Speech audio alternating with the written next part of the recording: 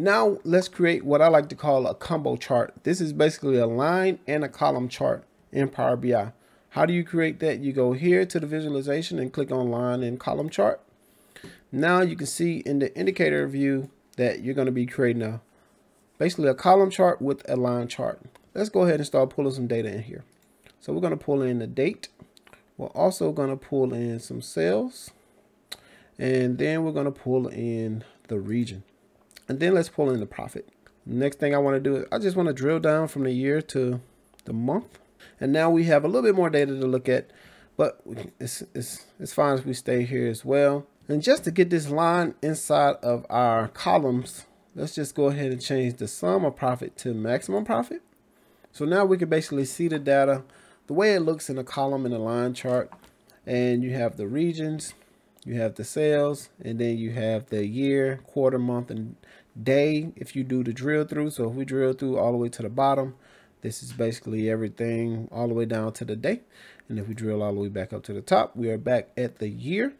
Now, if we go to our format, before we go to our format, let's just go to the line and stack column chart just to see the differences here.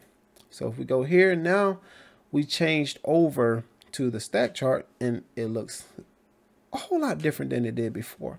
But now what we can do is we can also drill down here and we can see what that looks like if we drill all the way down to the day. We can drill back up to the top and we can come in here and we can make some changes. So we can do some data labels. So if you add some data labels, that is how everything would look. You can go ahead and take that background off if you want to do so.